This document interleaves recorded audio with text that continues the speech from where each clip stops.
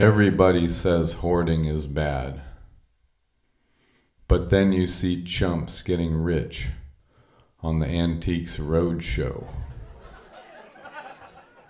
A few years ago, I had the sudden realization that I grew up in a hoarder house. My parents were hoarders. At the time, it seemed completely normal. There was shit everywhere, but my parents called it a collection. It wasn't insane. It wasn't as if we were sleeping on garbage bags filled with spatulas. We had beds. Each bed did have 3 headboards. I thought my friends were poor because they only had one. We had a 3-car garage, but you could barely park a bike in it. There was a pathway that led from the garage door past the boxes of size 14 construction boots, through the pile of unmatched socks, around the trough of Hungarian butt plugs, and into the house. There are corners of that garage that I had never seen in my 18 years living there. Sure, when the zombie apocalypse comes, they'll have the last laugh, when headboards are worth more than gold. To a hoarder, everything horizontal looks like a shelf. A bed looks like a huge shelf, and it's hard to resist filling it up. We weren't as bad as my grandma, though. She was the queen of hoarders.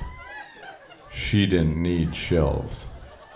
She would just stuff a room and lock the door. And she had money. She would pick up a catalog and start ordering.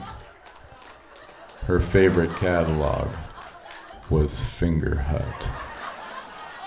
One time she ordered 500 salt and pepper shakers. I got salt and pepper shakers for every Christmas.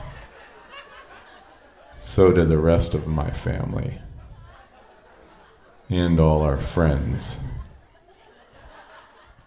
It's nice to know that my children and their children's children will never be in want of salt and pepper shakers. We also got spatulas and corn on the cob holders shaped like little penguins. My uncle, who lived with my grandma, would give us piles of gifts for Christmas. Most of it from Radio Shack. Most of it junk. Radio Shack declared bankruptcy when he died. The last hurrah was right before he passed over to the great mini-mall in the sky.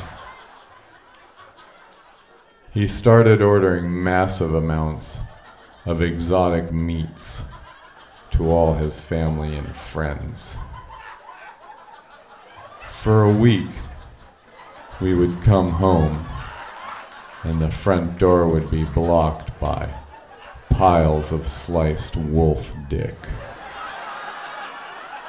I'm still eating the sandwiches.